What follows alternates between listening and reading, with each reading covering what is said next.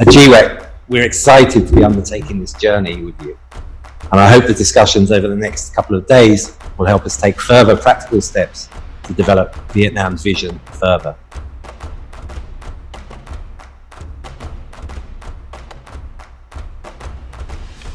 My name is Donald Do. I'm the General Manager of Goldwind Asia. Hi everyone, I'm William Gaillard. I'm the Sales Vice President for Vestas Asia Pacific. I think Vietnam is in a period of rapid economic growth.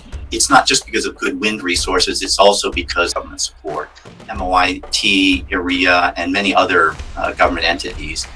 Given that COVID-19 is the most urgent threat in the short term, we cannot forget that climate change is the biggest threat of the long term.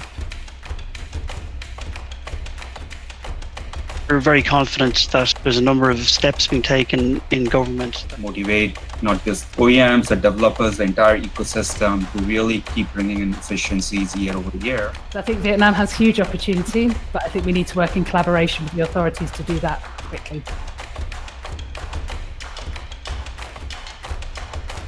Past two editions of the Vietnam Wind Power event has been well attended by delegates from the wind industry, the finance sector, international institutions, government stakeholders.